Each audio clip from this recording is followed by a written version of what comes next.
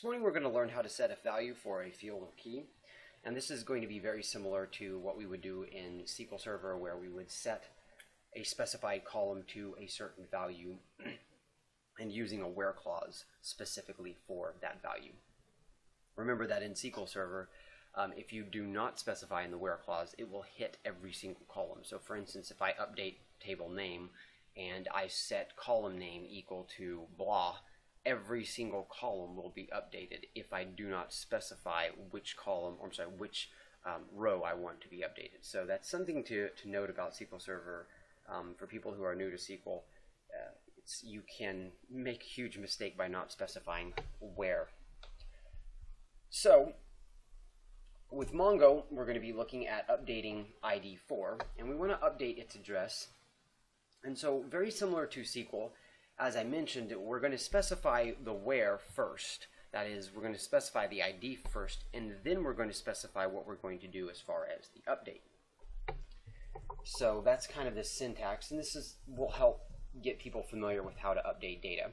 So we want to specify, first of all, the ID field. So ID 4, and this is, again, in the world of SQL, this is the equivalent of our where clause here. We're minimizing the impact. In SQL, like I said, if you don't specify the where, it's going to hit everything. And let's see here. And then we're going to call the set operation. So it's, of course, $set. This is going to set the field that we're going to call. And then in the curly brackets under set, we're going to say, hey, the address is, and in this case, we're going to say, it's 441, we'll say 331, and we'll say 7th Street. And since this is a string, of course, we're adjusting accordingly. And then we'll end our update. And if we go back to find, you will notice that we set it to 331 7th Street. Note that in the curly brackets, of course, if we had multiple columns that we wanted to update, we would, of course, specify those multiple columns in there. In this case, we're just updating that. I'm sorry, I keep saying columns, multiple fields in there.